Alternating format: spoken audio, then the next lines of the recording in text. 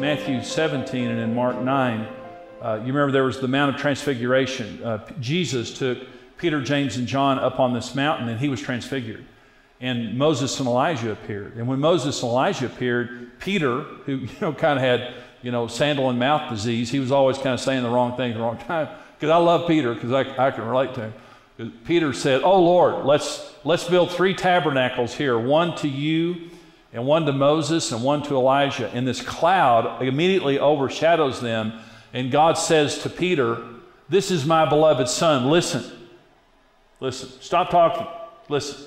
And Peter, of course, is rebuked at that moment because there wasn't anything magical about that mountain.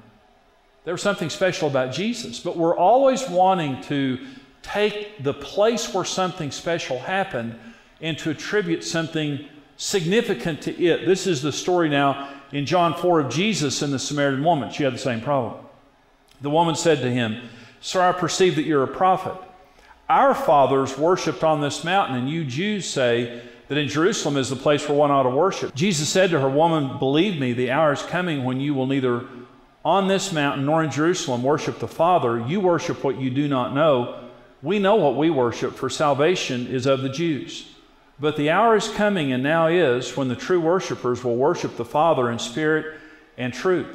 For the Father is seeking such to worship Him. God is spirit, and those who worship Him must worship in spirit and truth." And this has been the problem now for generations related to spirituality. Peter thought the Mount of Transfiguration, that's where God is, because, let's build a tabernacle to Him. Obviously, this is the mountain where He lives, and so let's just worship on this mountain. And God rebuked Peter right there.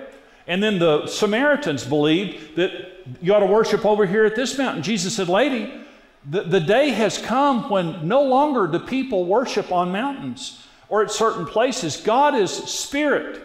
Well, what does that mean? He's everywhere. He's like oxygen. He's everywhere. God is spirit. You can't put Him in a fixed place. He doesn't live in fixed places. He lives everywhere, especially where human beings are. He lives in us. Lady, you're not going to worship at that mountain anymore. Worship God in spirit and in truth. That is the kind of worship that God wants. Some people think if there's not a mountain, if there's not a church building, if there's not a certain place or a cross or a crucifix or a rosary or something physical that tangibly I can hold on to and attribute God to that place, I'm not ready to worship. I'm telling you, if you're stripped naked in the middle of a field all by yourself on your worst day, you're ready to worship because God is with you. He doesn't live in places and in things. He lives everywhere. He is a common God, and He lives in common places and not in magic moments and monuments. And some people have had great experiences at camps or revivals or at certain places, and they think, well, God was there. No, He's with us.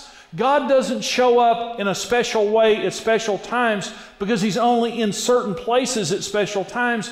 God shows up powerfully at certain times to remind us He's always there. I'm sure you've had some special moments in your life where you just knew that God was there. He wasn't there only because He showed up at that moment and then He went to do something else. He was there because He wanted to remind you, I'm always there. I'm always there. I tell you, the wise men were incredible people. They came to Bethlehem. No one else did. But they came to a very common place. And a common-looking child with common-looking parents, born in a very common way. And they worshiped.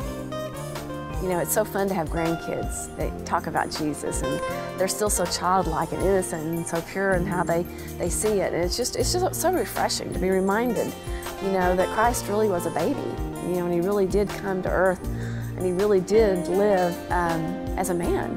And yet He can identify with all that we're going through. I think that's such an important thing to always remember. Thank you for watching Marriage Today with Jimmy and Karen. Follow your interests and get social by connecting with Jimmy and Karen and the Ministry of Marriage Today on Twitter. Looking for your next great book? Start reading instantly with Marriage Today's ebooks, now available online. Become a rock-solid partner today and equip yourself with the tools you need for a successful marriage. $14, $28, or $56 per month. Choose the partnership level that's right for you. Become a rock-solid partner today.